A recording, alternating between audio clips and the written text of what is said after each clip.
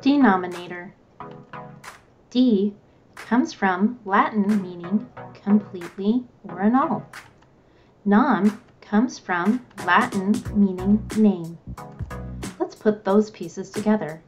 Denom comes from Latin meaning to name completely or in all.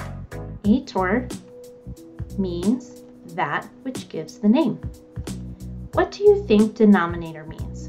Let's look at other words that have denom in it. Denomination. Denom means to name completely. Denomination refers to the names of a currency or a group of people with shared beliefs. Nominate. Nom means name. Nominate the mayor. Binomial. Nom means name. Bi means two. Binomial means two names, and in math it means two terms. What do you think denominator means? Denominator means to name fraction parts completely, or naming the unit parts that all complete one whole.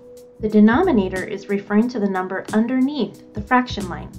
It tells us the name of the whole with its fraction parts.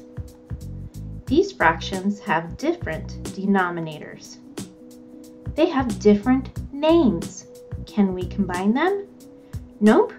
We have to change the units of the fraction to be the same to make one complete whole.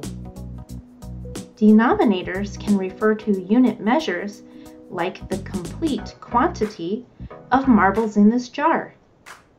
Denominator, naming the unit of parts that all complete one whole.